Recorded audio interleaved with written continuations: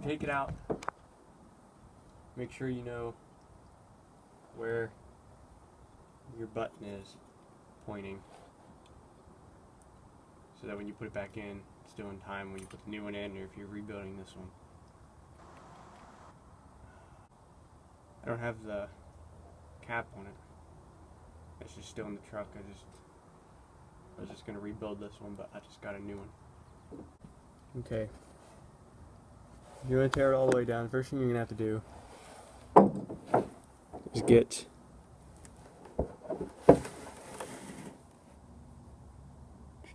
this pin out right here. Yours will not be as easy to get out as mine is right now. I already took mine apart, cleaned it up a little bit, but you need to get that pin out. Mine's broke. It shouldn't look like this. Then this gear comes off. Now, don't lose this piece here with the washer just below it. You're going to need those if you're going to rebuild it. Put it back together just the way it comes off.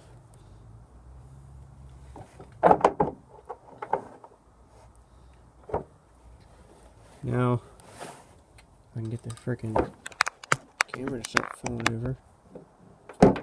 Okay, now now this can just pull right out. Well, yeah, yours won't pull right out. You'll have to smack yours out. Pop that out.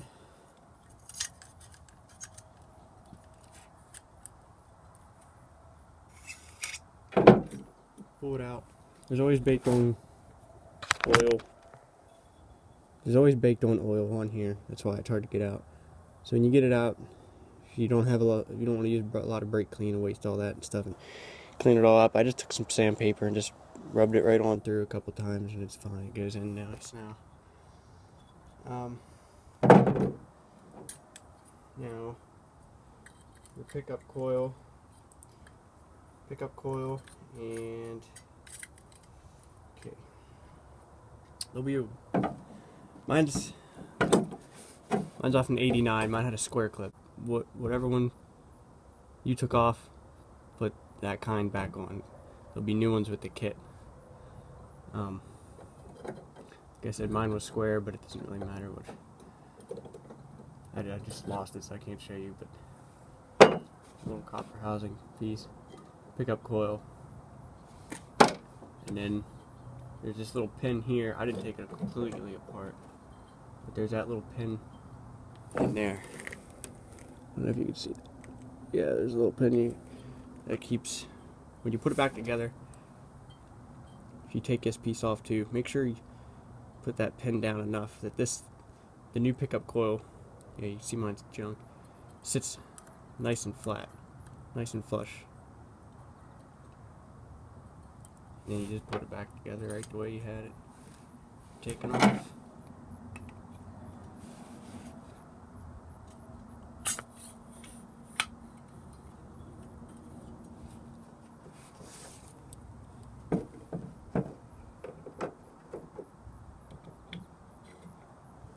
Oh, when you put this gear back on, if I can get it in the video here, there's this little dot indent there, lines up with the pinhole. What you want to do is line that up with the button side that actually makes contact. Not the back side. Not the back side here. This side. Line it up with that.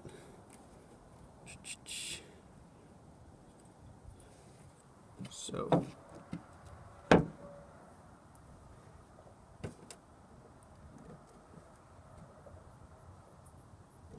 then put your new pin or old pin, whatever you want to do there, and put it back together. Thing I forgot to mention was that the reason I was replacing mine was, first off, that pickup coil looked terrible, and these you can't see them.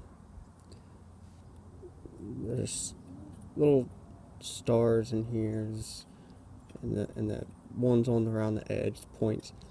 They're not supposed to make contact. Mine does. Well, it did until it got all busted up.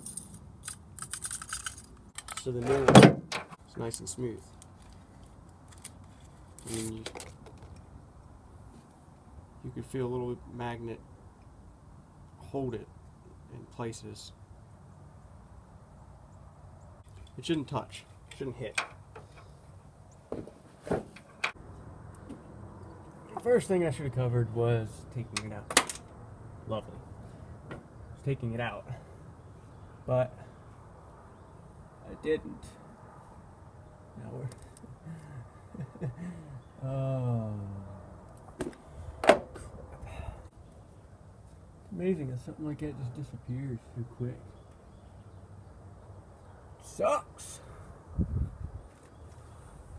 But I mean, freaking stupidity. I just freaking threw it. Not on purpose, of course. There it is. Okay. Put that back. Should have had a video on it coming out, but I didn't. So, tough. But pulling it out is not as hard as... I can't really say it's not as hard as putting it back in. It's like the same. But at any rate, if you're going to pull a distributor, on 4th gen Chevrolet SBC, small block Chevrolet, mine's a 350. The way the clip works is it sits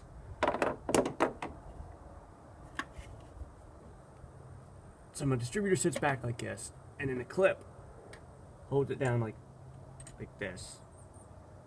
Okay, the little like forks here, it's bent. Put the bend down, so it clamps on it. And well, you can see that it's going to be kind of hard to get to that bolt.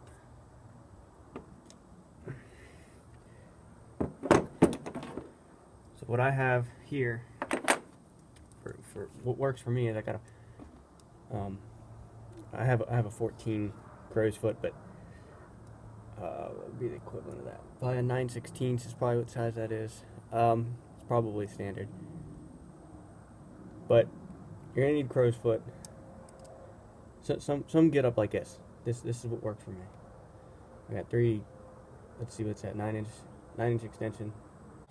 Now when I took my distributor off, it was pointing to number 8. So I'm gonna put it back, pointing to number 8. So make sure you make note of that on yours when you take yours out. You don't want to get it all out of time and mess something up. It's no fun. Look at that. Okay. Start with putting that clamp on, which you probably can't see me doing, but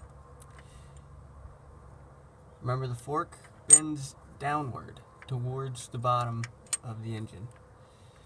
I watched some other guy put this together and it didn't hold with his new housing, and he thought his housing was the wrong size, yada yada. Maybe it was, maybe it wasn't.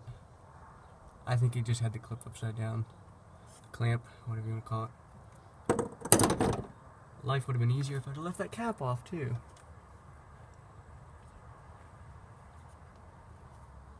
If you leave the cap off, it just gives you another inch for your hand to get around it. Just makes life a little bit easier.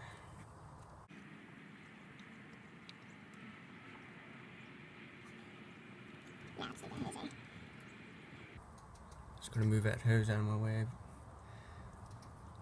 There's a transmission vacuum. Part of how it knows how to shift. If you don't know, if you want to learn more, look it up, because I'm not an expert and I'm not really positive that's even what that is. Pretty sure, because it is by vacuum. It's not electronic like these new ones. It's an old Turbohydromatic 400. Nothing spectacular, but definitely gets the job done.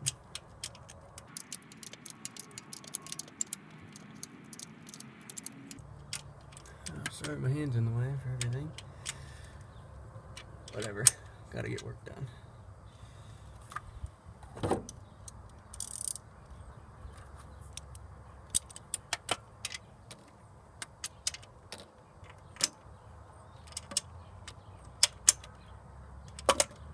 just snug it up. Don't make it real tight.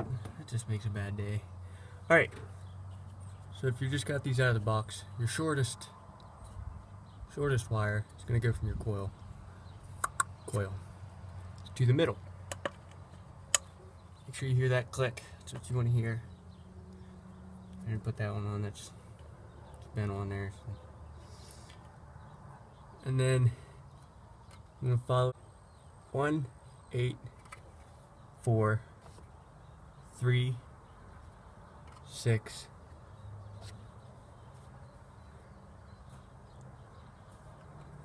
5, 7, 2, 1, 8, yada yada, all the way around. So,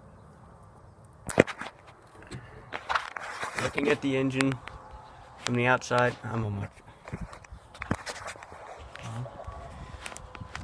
Hold up. Okay, if you're looking at the engine from the outside in, so you're down off the truck, out here.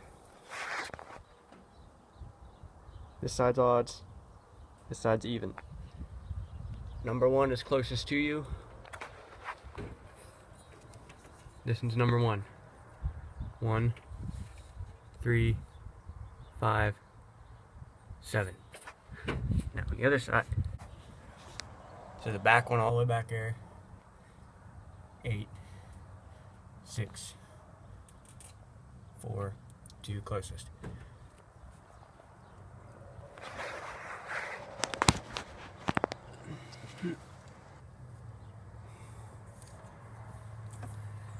So we'll take my number 1 cylinder's already plugged in. My stuff's already plugged in, so it makes it a little easier for me, but maybe a little harder. I don't know. Not the same.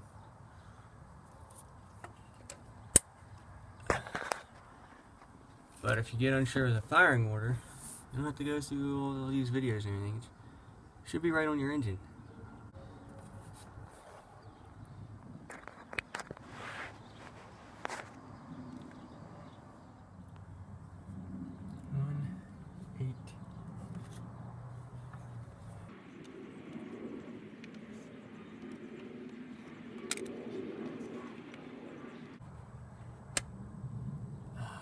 Nice, crisp, clean click.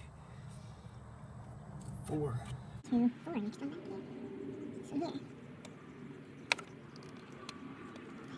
4. 4, 3. 3. 3 is on the driver's side. 1, 3, it's the second one back. There's here. Nice, clean click. 1, 8, 4. Oh. Your flat parts of the plugs or the wires. If you took them all off at once and you just don't know, they go up here on the distributor cap. The rounded off sides here. These, see the difference?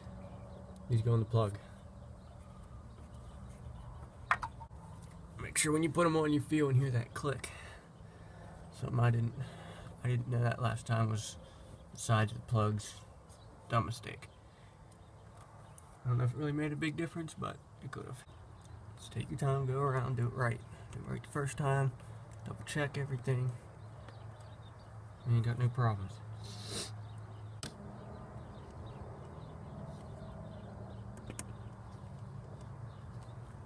It's on there.